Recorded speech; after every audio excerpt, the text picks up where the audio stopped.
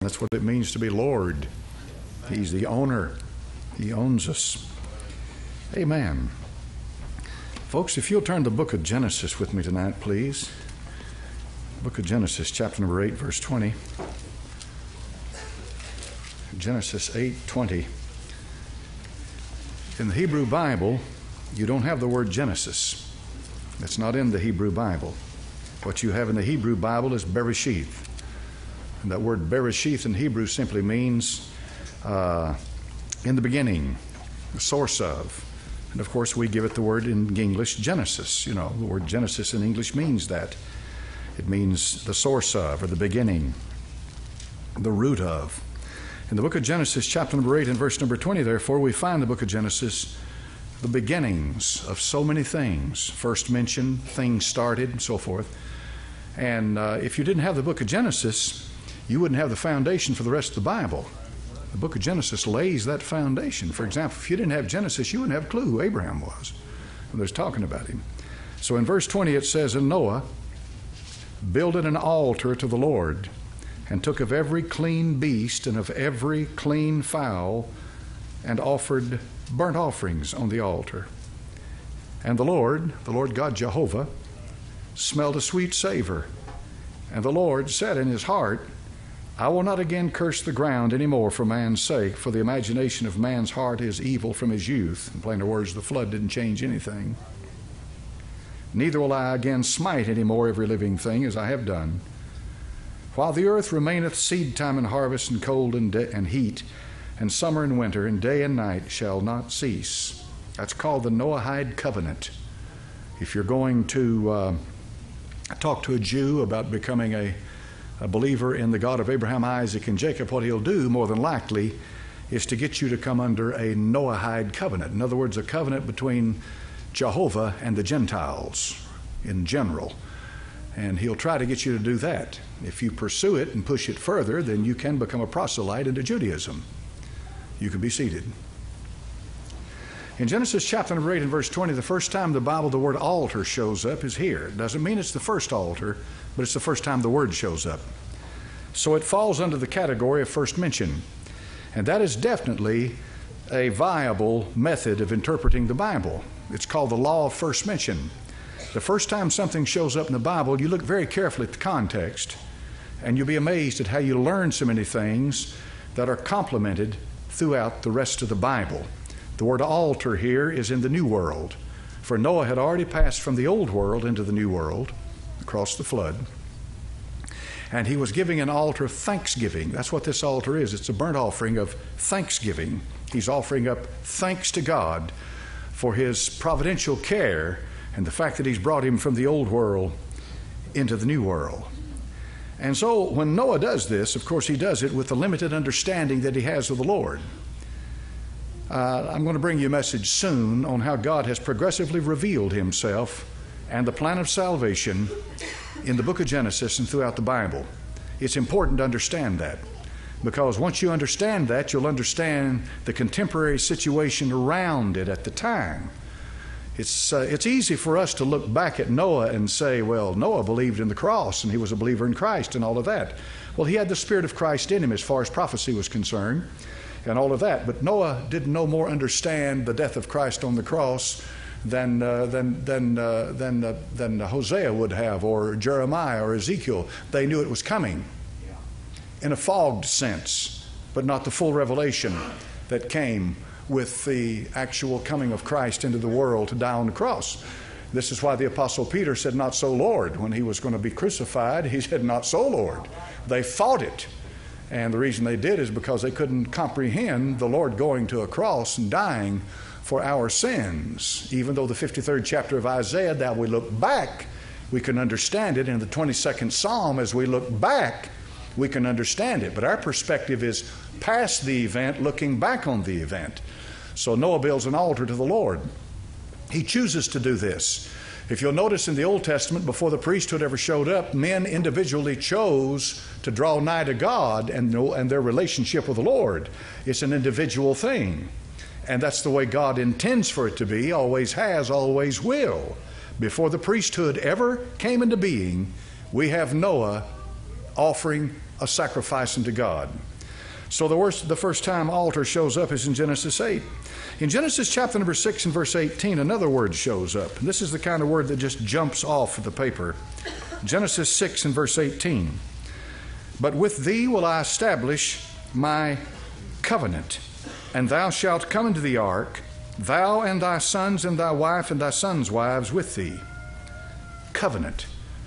Understand that a covenant is an agreement, varies depending on what covenant it is, between two people. Get that ingrained in your heart tonight. A covenant is between two. It's between two. But God made some covenants, and no man was able to comprehend or even be part of what he was doing, so he made it with himself, swore by his own name, and brought it into being. We'll talk about that later. That's a big deal, because God intended to do something. Man's not going to stop him. So here in the book of Genesis, he had a covenant, and the covenant he ordained with Noah. The reason he ordained it with Noah is because Noah is the federal head of humanity. He's the leader of all humanity. It was Noah that builded the ark. Shem, Ham, and Japheth are his sons, but Noah's the patriarch. And so God brings Noah into a covenant relationship with him. Covenant's a big deal. It's a very big deal. As we read about covenants in the Old Testament, God made a covenant with Abraham. And that covenant has certain rules, regulations, benefits, and blessings associated with it. It lasts a certain period of time with a certain people or person. In this case, Genesis 12, God made a covenant with one man, and that man was Abram, that he called out of Ur of the Chaldees. We today, according to the book of Galatians, benefit greatly from the covenant that God made with Abram. That covenant was a blessed thing. But now Abram had in his household an Egyptian handmaid. She was a servant to his wife Sarah. And they hadn't had any children. And the promise of God that he would have a child had gone over 10 years, and no child was born. And so Sarah says to her husband, "Take mine handmaid, Hagar, and raise up children by her." And so they figured out, this is what God wants us to do. We're going to figure it out, and we're going to help the Lord out here, and we're going to get this thing done. And they went ahead and did it. Abraham impregnated Hagar. She bore a son. His name was Ishmael. But when she was impregnated, we had a problem arise between Sarah and Hagar. The Bible says that Hagar was despised in the eyes of Sarah when she became pregnant. Sarah wanted something that she really didn't want, because once Hagar became pregnant, Sarah realized real fast the problem wasn't with Abraham. The problem was with her and her relationship and what God was about to do in this family. And so jealousy immediately entered in, and she spoke harsh, and she treated Hagar hard, and Hagar fled from the face of Abraham and Sarah. But then here again, we've got a covenant between God and Abraham. Now something beautiful shows up. Look over here in the book of Genesis chapter number 16. Hagar has fled into the wilderness. Genesis 16:6, and Abram said to Sarai, "Behold, thy maid is in thy hand. Do to her as it pleaseth thee." And when Sarah dealt hardly with her, she fled from her face. Remember now, she's pregnant, but she hadn't had a child yet. And the angel of the Lord found her by a fountain of water in the wilderness, by the fountain in the way to Shur. And he said, "Hagar, Sarah's maid, whence camest thou? Whither wilt thou go?" And she said, "I flee from the face of my mistress Sarai." And the angel of the Lord said to her, "Return to thy mistress, submit thyself to her hands." The angel of the Lord said, "I will multiply thy seed exceedingly, that it shall not be numbered for multitude." The Bible says Noah found grace in the eyes of the Lord, but Hagar found grace too. This is pure grace, because Hagar is not under a covenant relationship with the Lord. You're about to find out something about the heart of God. Now put that down in your heart and think about that as you continue to study your Bible. Even though this Egyptian handmaid did not choose her situation in life, she didn't choose to do that with Abraham. She was cast into that place, and by no fault of her own, she becomes pregnant. And anyone would have, and Sarah was ready to kick her out into the wilderness. But not God. Not God. Not God. When I passed by thee and saw thee polluted in thine own blood, I said unto thee, live. That's the God of Abraham, Isaac, and Jacob. Amen. We're under a covenant relationship with the Lord right now. That covenant is a blood covenant. But there's an awful lot of them out there that have never heard about the blood. They've never heard about Him. They know nothing of the gospel of Christ.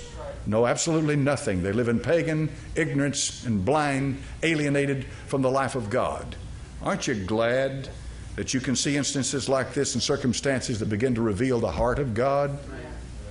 This is to me, this is a marvelous thing, because she had no relationship with the Lord. The only thing she knew about Him is what she knew about Him through Sarah and Abram. And it wasn't much, was it? So He showed up to her when she was cast out into the wilderness and made Himself known personally and directly to her. In the book of Genesis, chapter number 4 and verse 7, we know the story of Cain and Abel. And notice what it says in verse number 7. If thou doest well, shalt thou not be accepted. And if thou doest not well, sin lieth at the door. And unto thee shall be his desire, and thou shalt rule over him. Now look what you're reading carefully. This is the first time that word shows up in the Bible. Sin lieth at the door. Let me ask you a question this morning, tonight. Is this the first time sin showed up in the Bible? No. This is the first time the word shows up in the Bible. And look carefully at the context and what was said. God's talking to Cain. Cain had just been rejected, for he had come to an altar. And at that altar he had offered, just as Abel had offered, but he had offered a different sacrifice. His sacrifice was offered according to his heart. The Bible says plainly in Hebrews chapter number 11 that Abel had a more excellent sacrifice because he offered blood. But here we find Cain rejected, but not completely rejected. He's rejected, but not completely rejected. God is willing to talk to him, reason with him. As he says in Isaiah, come now, let us reason together, saith the Lord. Though your sins be as scarlet, they shall be white as snow. Don't ever let some preacher get up and browbeat you into believing that if you don't cross all your T's and dot all your I's according to the way he says it and he sees it and he preaches it, that you can't have a relationship with the Lord. Don't ever let anybody intimidate you like that. Your relationship with the Lord is a personal, individual thing. Now listen carefully. This is the most important thing about your relationship with the Lord. Your relationship with the Lord is built upon the truth that you know in your heart and your willingness to stand to it and come to Him in truth. You may be, and we are, all of us, ignorant of so many things of God. Ignorant of it. But that doesn't stop the Lord from receiving you if you come to Him in honesty and sincerity and the truthfulness of your heart. And so we find here, God says to Cain, listen, Cain, if you do well, you'll be accepted. In plain words, I haven't rejected you completely and finally. This is temporary. But here's what He said about sin. Look carefully at it. He said, if thou doest not well, sin lieth at the door. There's a lot of different interpretations on this. Look carefully what you're reading. And unto thee shall be his desire, and thou shalt rule over him. Now, when you read that, you say to yourself, man, what's said here? What was just said here? Most commentaries say sin offering, and they try to run this thing off into a direction that makes no sense whatsoever. But look at it carefully. Just take what it says. And if thou doest not well, sin lieth at the door. And unto thee shall be his desire, and thou shalt rule over him. Is Cain going to rule over sin? No. Sin will rule over Cain. And the desire will be of Cain towards sin, and sin will rule. God was warning Cain, don't go further, Cain. If you do, this will become your master. And that's the way sin operates. Once you go down the path, it will become your master. This is the message. This is the first time it shows up in the Bible. The first time the word shows up in the Bible, it's a clear warning. Don't mess with it, for it will master you. And when it masters you, it will destroy you. James said plainly, sin, when it is finished, bringeth forth. In Genesis 5, verse 1, here's the first time the word generation shows up in the Bible. This is the book of the generations of Adam. Now, Adam is a generic term. Adam, many times in the book of Genesis, is a reference to the man who was made from the dust of the ground. But in some occasions, Adam is a reference to mankind, both male and female. If you'll remember, the Bible says when he made them, he called their name Adam.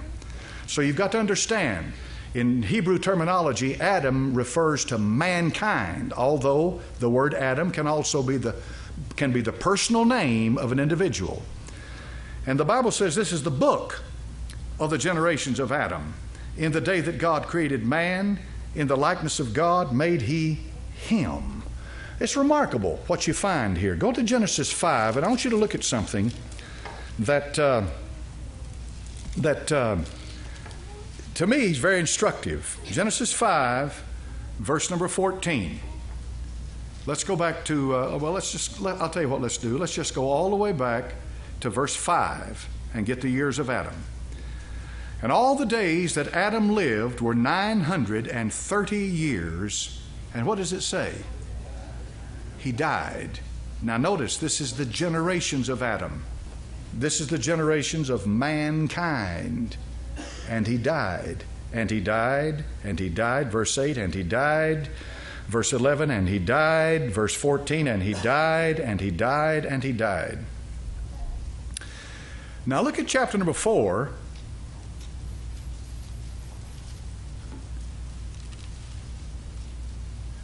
And verse number 16. This is the first man ever born on the earth. Cain. Cain wasn't made like Adam, he was born. Notice carefully. Cain went out from the presence of the Lord and dwelt in the land of Nod on the east of Eden. Cain knew his wife, and she conceived and bare Enoch, and he builded a city, and he called the name of the city after the name of his son Enoch. And unto Enoch was born Irad. Irad begat Mehujael. Mehujael begat Methusael. Methusael begat Lamech. And Lamech took unto him 2 wives, and on it goes. And what you find as you read on down through the 4th chapter of the book of Genesis, there's something missing that's in the 5th chapter of Genesis. A glaring omission. What is it? What's missing between the 5th chapter and the 4th chapter? What's missing? There's something missing. Look at the genealogies. Careful now. Look at them carefully. You got all these names, and they bore this one begat this one bore this one had this one had this one. Chapter 4. Chapter 5, this one had this one had this one had this one had this one. Pardon? That's it. And he died is missing from chapter 4. Not a single one of these people are recorded as dying. Now, did they die? Yes, they died. Of course they died. But you see, the death of the individual is the consummation of their life on this earth in humanity before God. But the descendants of Cain don't even get that honor to record their death. That's quite a remarkable thing, don't you think? I want you to notice something else. In chapter number 5 and verse number 1, the book of the generations of who? Adam. Why isn't Cain in there? Cain's a son of Adam. Unless, of course, you get off into what a lot of theory, like this one over here in John 8:44. Hold your place in Genesis. John 8:44.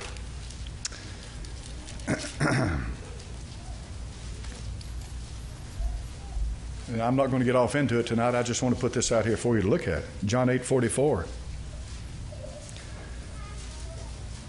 Ye are of your father, the devil. So I said, well, that means that they are rebellious and that they are unbelievers, and on it goes. Well, they certainly were rebellious, and they certainly are unbelievers. But it's remarkable that in Genesis chapter number 4 and 5, they're not even included in the genealogy of Adam, are they? And the Lord said to them in John 8:44, "You're of your father the devil." But anyway, that's one of those strange things in the Bible, isn't it? Is it enough to make you go home, scratch your head, and do a little digging? Let me give you just a little bit of the theory. The theory is, one theory, Jewish source, is that Adam had relationship with a demon named Lilith and produced a race from it. Another one is that Eve had a relationship with Satan and had seed from that, which is called serpent seed, and on it goes. I'm not telling you that I believe either one of them, but I'm telling you I've read it, and I've read a lot of it, and a lot of what they have to say. One man teaches that the sons of Cain are Kenites, and being Kenites, they are cursed, but he teaches also that it's possible that they can be saved. I just want you to see that the Bible has something to say about the origins of everything. That's what the book of Genesis is about. It's about origins. Now I want you to look at this one here tonight with me. Chapter 2, verse 2. This is where we're going to park just a little while. In Genesis 2:2.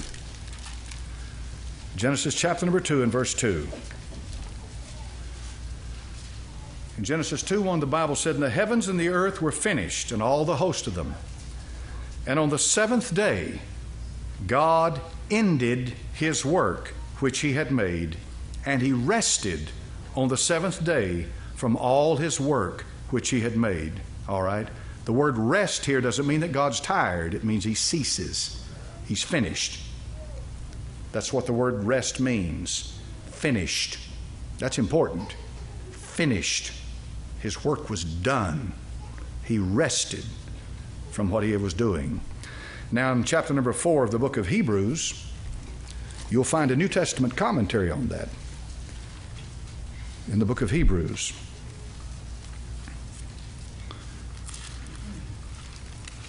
Hebrews, one of my favorite books in all the Bible, folks. Hebrews is a profound book. In Hebrews chapter number 4 and verse 4, "For he spake in a certain place of the seventh day on this wise, and God did rest the seventh day from all his works." Now the writer of Hebrews is going to go back to what happened, what you just read in Genesis 2:2, and he's going to make an application of it. He's going to make an application of that rest. It's important to see how he does this, and it's probably Paul who wrote this thing, but he's applying it. Now don't you think that's a remarkable thing when you see a New Testament writer take something that happened in the Old Testament thousands of years before and apply it? See? What he's applying here in Hebrews chapter number 4 took place over 2,000 years before. That would be like me taking something that happened in the New Testament and applying it today and giving it a doctrinal meaning. I don't have that authority. Only an apostle has that kind of an authority. You're following me tonight? The Bible said, no prophecy of the Scriptures, any private interpretation. Holy men of God spake as they were moved by the Holy Ghost. That's inspiration. You don't just take it upon yourself to write Scripture. A lot have. And that's where you get apocryphal writings, you get pseudepigraphic writings, you get all this stuff. But only an apostle could write Scripture. One sent forth with the same commission that Christ was sent forth when he was sent forth from the Father to this earth. Anointed of God, the apostle is sent forth, and that apostle writes Scripture. Now, if you don't believe that tonight, what books make up your Bible? What authority do you turn to? Do you turn to the Dead Sea Scrolls? I turn to the Dead Sea Scrolls and appreciate where they may complement the Scripture, but I don't turn to the Dead Sea Scrolls and what these may have been the Essenes, they're not even sure who it was, wrote these things as the same as Scripture, because it's not. Scripture, 66 books, and it ends with the book of Revelation. So in Hebrews he said rest. Now he's going to apply this. Watch how he does it. Chapter number 4 and verse 10. "For he that is entered into his rest, he also hath ceased from his own works, as God did from his." See that? the ceasing from his works. Nothing about being tired. He ceases from his works. Now, he's talking to Hebrews. He's talking to people that were well versed in temple worship, temple sacrifices, a priesthood. And the thing is, you need to understand that this priesthood was a continuing day in, day out, day in, day out. The priest work was never done. He was never finished. He was never, ever finished. And one of the reasons, because the blood of bulls and goats cannot take away sin. It cannot cleanse the conscience. It cannot give you peace in your heart. But here's how Paul deals with it.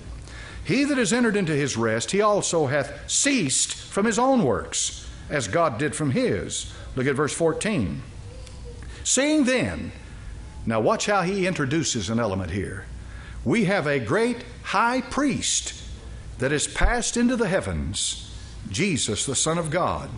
Let us hold fast our profession. Yes. Our faith, the fact that we are born again tonight, we hold fast to that because we have a high priest. Right. See the connection? Your salvation, your faith is directly connected with a high priest. Right. And now notice how the book of Hebrews develops that. I want you to look at Hebrews chapter number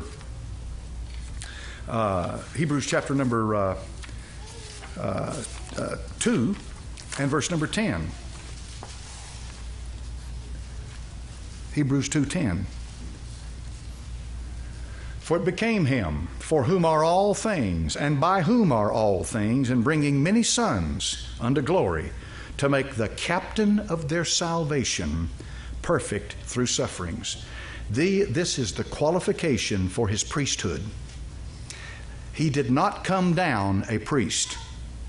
He became a priest by the order of Almighty God, who swore to himself again that he would be a priest. This priesthood is entirely different from anything made on earth. Hebrews 2:17. Wherefore in all things it behooved him to be made like unto his brethren, made like unto them, that he might be a merciful and faithful high priest in things pertaining to God. Not only is there the work of Christ as the high priest, therefore the sacrifice, the blood atonement that brings us to God, but there is the place of Christ before God the Father, that place that he holds right now. The scripture says here that to things pertaining to God, to make reconciliation of the sins of the people. Now Hebrews 4:14. We just read it. Seeing then that we have a great high priest that is passed into the heavens, Jesus the Son of God, let us hold fast our profession. The Old Testament high priest was never called a great high priest. He's called the high priest. Aaron, of course, was the first high priest, but he's not called a great high priest. Why? Because he's not the great high priest. Hebrews 5:9. Now watch this. And being made perfect, he became the author of eternal salvation unto all them that obey him. Now compare that to Hebrews 2:10, where it says, to make the captain of their salvation perfect through sufferings. Then in Hebrews 5:9, and being made perfect, he became the author of eternal salvation to all them that obey him. Verse 10, called of God and high priest after the order of Melchizedek. Now there's a lot of things here you could say, but I want to move along. I don't have all night with this, but I want to show you some things important. Hebrews 7:20. Hebrews 7:20. And inasmuch, now watch this, and inasmuch as not without an oath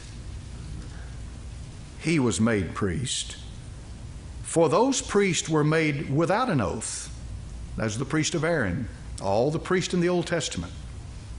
None of them were priests because none of them became a priest because God swore an oath. See? But this with an oath by him that said unto him, the Lord sware and will not repent. Thou art a priest forever after the order of Melchizedek. The Bible says in the book of Romans chapter 1 that he was declared to be the Son of God by the resurrection from the dead. Declared. Did he become the Son of God by the resurrection from the dead? No, absolutely not. Absolutely not. But he was declared to be the Son of God by the resurrection from the dead. The declaration could have been a verbal declaration, probably was, but the declaration also included the fact that he was alive, the fact that he existed, the fact that he entered into the spirit world where angels could see him, principalities, powers, all of the wickedness of this world could know that he was alive from the dead. That was a declaration that he was the Son of God. But something else took place. He was ordained, if you want to use that terminology, and I probably would because God's doing the ordination. He was ordained into the priesthood as a priest forever after the order of Melchizedek. And this took place when God swore by himself, because he could swear by none greater. He swore by himself, he could swear by none greater, that thou art a priest forever after the order of Melchizedek. The power of his priesthood lies not in carnal ordinances and the limited life of the individual on earth. The power of his priesthood lies in an endless life. Yeah, that's a strong thing. An endless life. There was something to do, and I don't know exactly if I can. I just think about it. But there had to be something. There was something going on between the life of the high priest and the life of the individual that in the Old Testament and their relationship with God. Because if you remember, if you killed a man, if you were guilty of shedding blood, you could flee to one of the cities of refuge, 6 of them, 3 on the east side of Jordan, 3 on the west. You could flee there.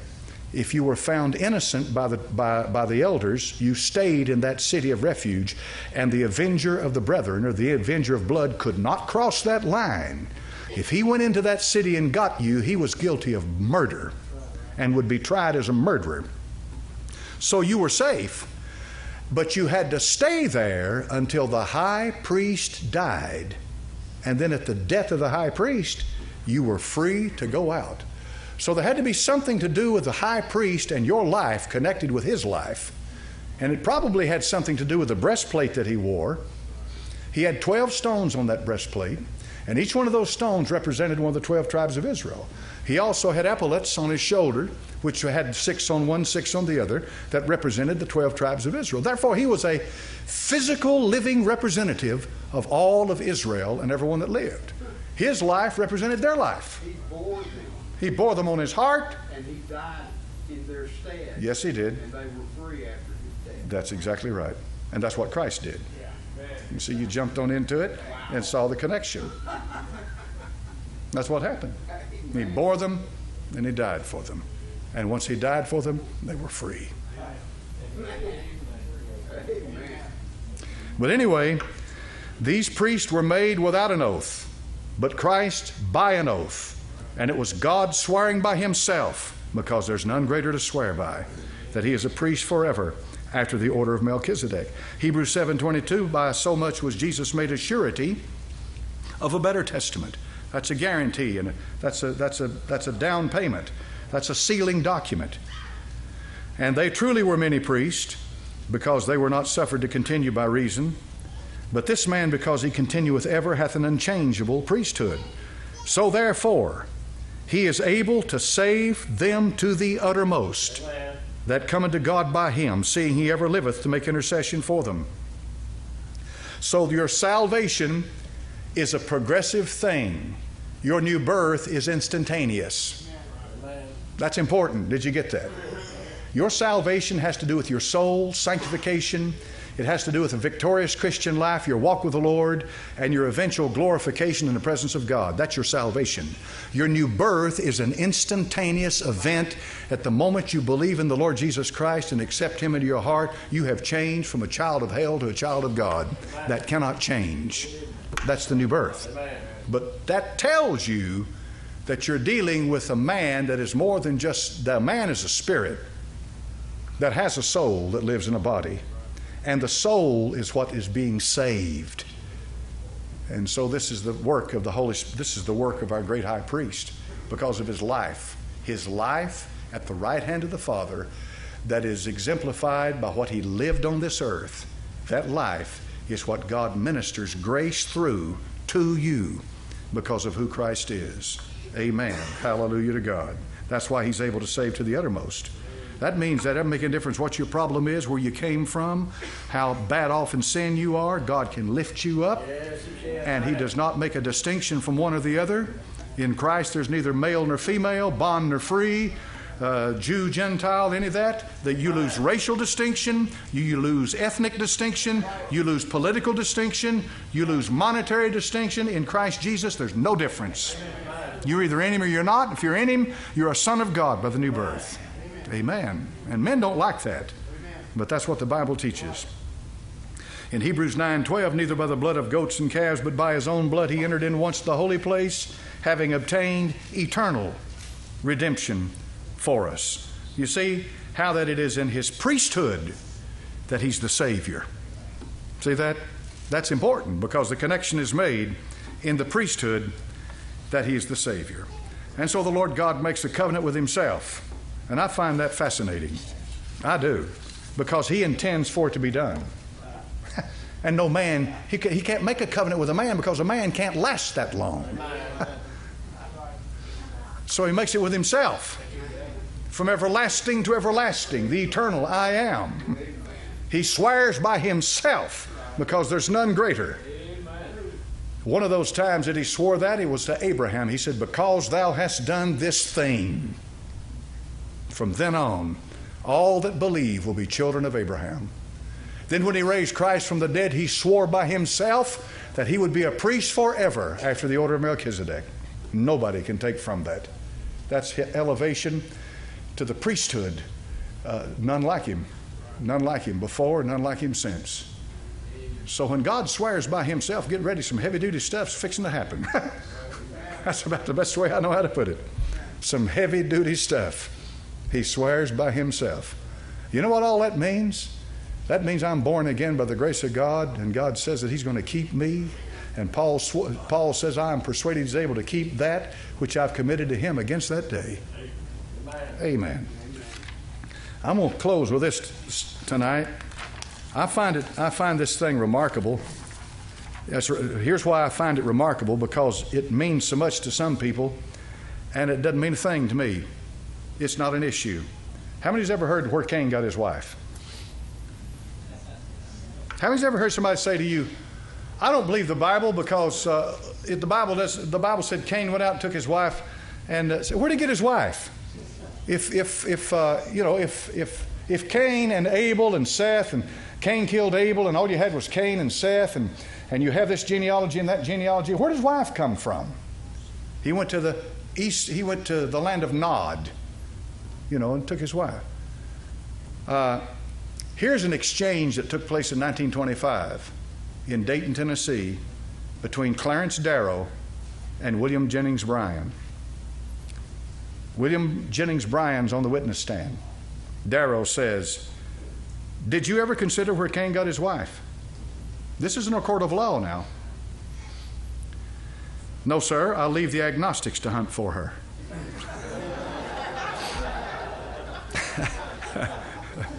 That's a clever little quip, but the problem is that didn't answer the question. The question, you have never found out? He wasn't amused, of course. The answer, I have never tried to find. Question, you have never tried to find? Bryan answers, no. Darrow says, the Bible says he got one, doesn't it? Were there other people on earth at that time? Watch this. Answer, I cannot say. Question, you cannot say, did that ever enter your consideration? Answer, never bothered me. Question, there were no others recorded, but Cain got a wife. Answer, that's what the Bible says. Question, where she came from, you do not know. Thus ended the exchange. Now what happened? It wasn't William Jennings Bryan on trial then. It was the Bible on trial then. The veracity of the Scripture, see? And the whole point was, which is what Darrow was trying to do. Darrow was trying to say, you are a country bumpkin lawyer that believes that the Bible is a revelation from God, is the Word of God. And I am down here to try to represent intelligence and progressive intelligence and understanding and science and so forth. And these backwoods people here in Tennessee who have on the law books against the teaching of evolution, all based on a book that is full of errors and misconceptions and myths and old wives' fables. That was the whole point in all of this. That was the whole point. Where did Cain get his wife? Where did Abraham get his wife? What was Sarah's relationship with Abraham before he married her? Abraham says plainly, we have the same father, we've got different mothers. So what does that make them?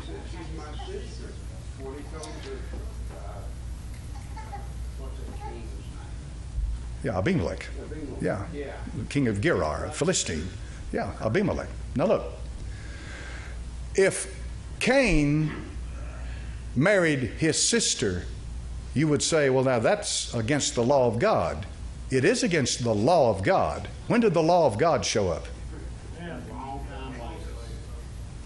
When did the law show up? Moses. When? Give me a date on Moses. 1500 BC, you say. I usually say 1400, all right? All right, when are we talking about here? We're talking about 900 to 1,000 years before that. All right, 2,400, well, more than that. We're talking about 2,000 years almost before that. Okay? We're talking about long before the law of God was ever given. We're also talking about antediluvian people. We're talking about people who lived almost 1,000 years. We're talking about the absence of the genetic problems that are associated with brother and sister and all that. And I'm not up here tonight advocating that. I'm telling you right now, it's wrong. The Bible, the law of God plainly says it is. But back when he made the first man, Adam, and Eve, he said, was the mother of all living. You've got one man, one woman. Everybody was born from those two. Everybody walking this earth. So therefore, and it's not unusual at all for women not even to be recorded in their birth. There's only one woman in the whole Bible whose death is recorded, whose age is recorded at her death. Do you know who that is? Sarah. The only one in the whole Bible. The whole Bible, folks. So it's not unusual for a woman to not even be recorded. So where did Cain get his wife? He took a sister. That's where he got his wife. He took a sister, and she became his wife, and the children were born from that. And so it goes. This is the beginning of humanity. There's nowhere else to go. One man, one woman. Everybody came from that one man, one woman. And I don't have a problem with that at all. Do you have a problem with that? I got no problem with that. That's exactly what the Bible says. No law, no transgression. So it doesn't bother me. How many's ever heard of Carl Sagan? Here's a scientist. Now we got a lawyer on one hand, now we got a scientist. I'll read this and finish up tonight. In recent times, the same example is taken up by Carl Sagan in his book Contact, which was on the New York Times bestseller list, used the movie of the same name based upon this work. Sagan cleverly listed a number of common questions, including Cain's wife, that are often directed at Christians in an attempt to supposedly prove the Bible full of contradictions and can't be defended. Even Sagan went down the Cain's wife path. Why did they do that?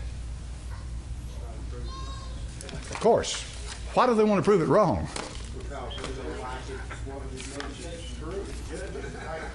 See, that's the real problem. I think it was Mark Twain, Samuel Clemens that said it. I'm not sure. You know, Huckleberry Finn and all that. I'm not sure he was, but somebody said this. It's not the stuff in the Bible I understand. That I don't understand that bothers me. He said it's the stuff in the Bible I do understand. Those two guys would have been great additions to revision committees. Yeah, wouldn't they? Yeah. That's about the attitude of most of the revivers. Right. Now, would you stake your eternity on the fact that you didn't know where Cain got his wife? Seriously, folks. Would you throw out a book right there like that whole Bible because you don't know where Cain got his wife? That's insanity. Yes, sir. 930 years, there's a lot of generations right there. That's how long the Bible says that Adam lived, 930 years. A whole lot of children could be born. Every 9 or 10 months. And then, you know, their children's children's children's children, you know, they could, I mean. Adam could easily have had 1,000 grandchildren, 2,000, 10,000. He would have had great-grandchildren. He would have had great-great-grandchildren. He would have had great-great-great-great-great-great-grandchildren. His family could have filled Knoxville, Tennessee. It didn't say how old Cain was. When they had a family reunion. Do what? Cain could have been, you know, 700 years old, and his wife been 450 or something, you know. Well, sure. Well, that's a good point, because there's nothing in that book of Genesis that tells you how long a time transpired between the time that he was cast out and he took a wife. Exactly. Nothing said about that. No, you just jump to conclusions, and that's a bad thing to do. Amen. His descendants could have filled New York City. What they got up there, 7 or 8 million now? Well, they filled the earth. Well, I'm talking about his immediate family, you know. Family, yeah.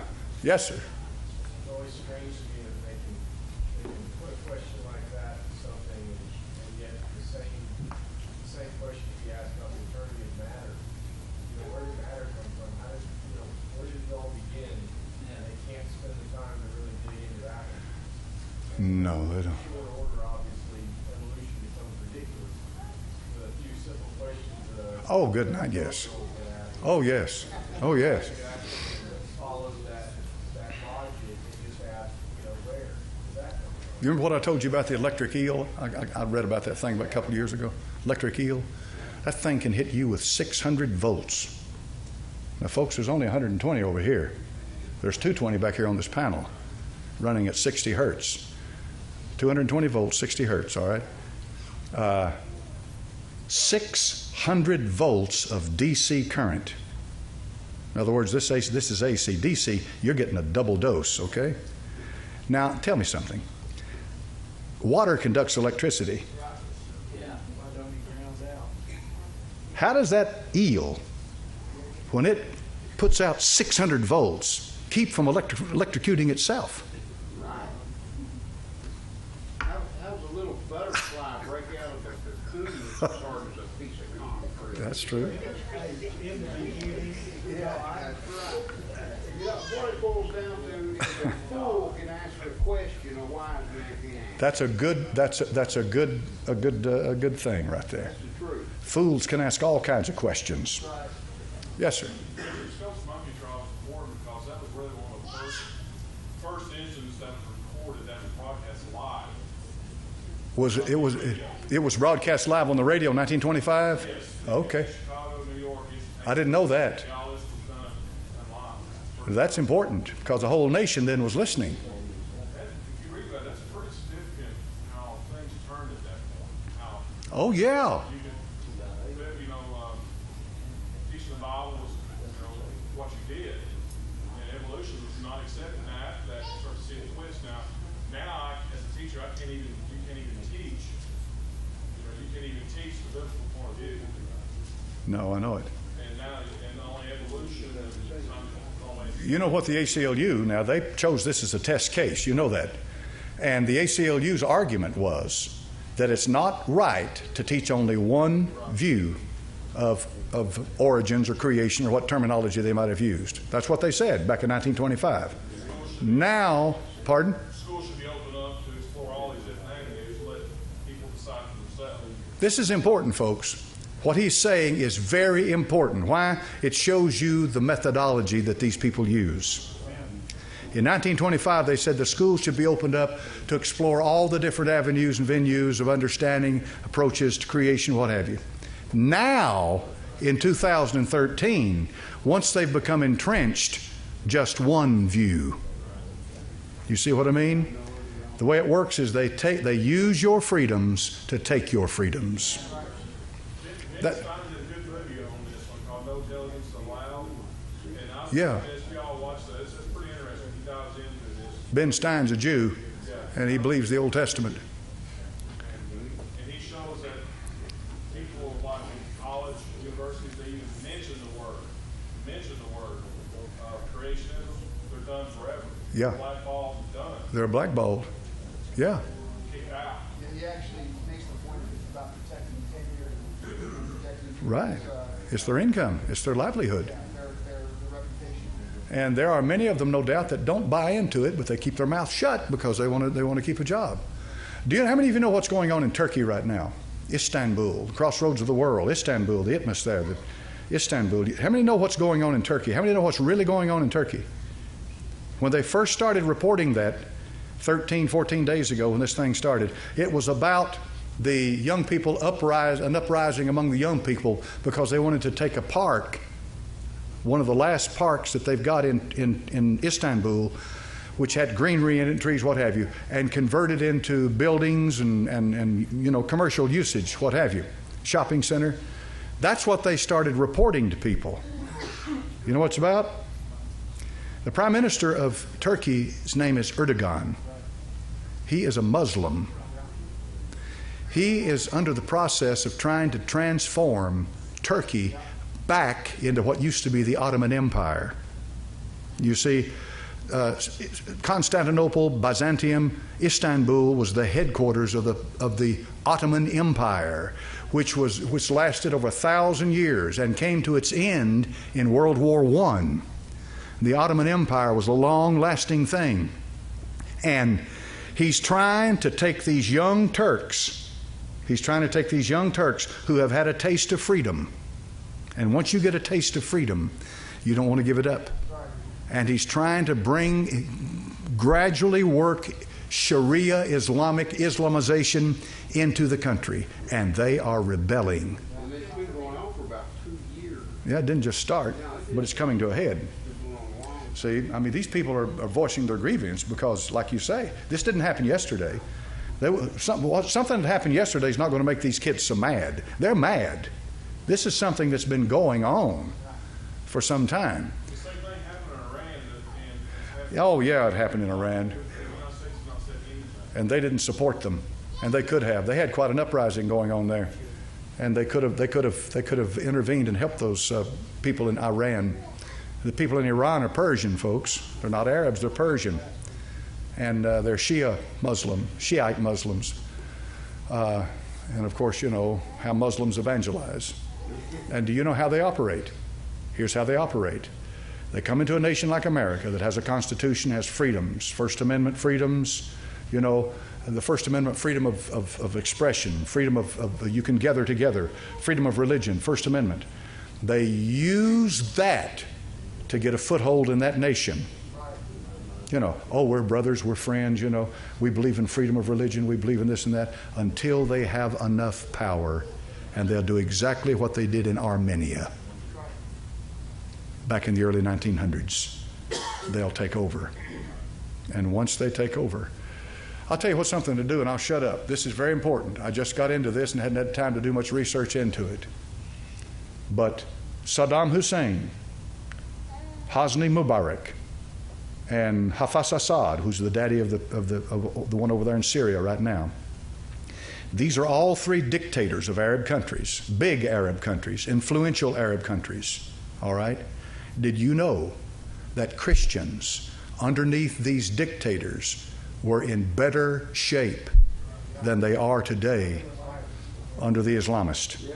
Yes, they are. Yes, they were. They were. Syria. I was reading an article 2 or 3 years ago about a group of pilgrims that came from Syria to Jerusalem. And they were coming down to the Church of the Holy Sepulchre and places in Jerusalem. And the pilgrims, these are Christians now, coming out of Syria, probably Syrian Orthodox, like, you know, the Greek Orthodox, so forth. But they're coming into Israel. And they were talking about how much freedom and how much they lacked Assad. And this is something that I read 2 years ago. They were talking about how that they had freedom. Here they're making a pilgrimage.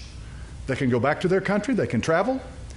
And Assad, a dictator, gave them this freedom. Now, how much freedom do you think they're going to have when this bunch of rebels, if they take over that country? Freedom to bleed and die. How much freedom do you think they'll have? How much freedom are they having in Egypt right now? You know what they're doing to the Coptic churches down there in Egypt?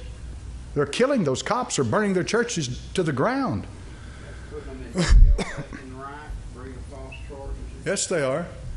So what you should do is look at Turkey and say to yourself, here are young people, early 20s, in their 20s, who, a lot of them, on the time they're growing up, all they've known is freedom.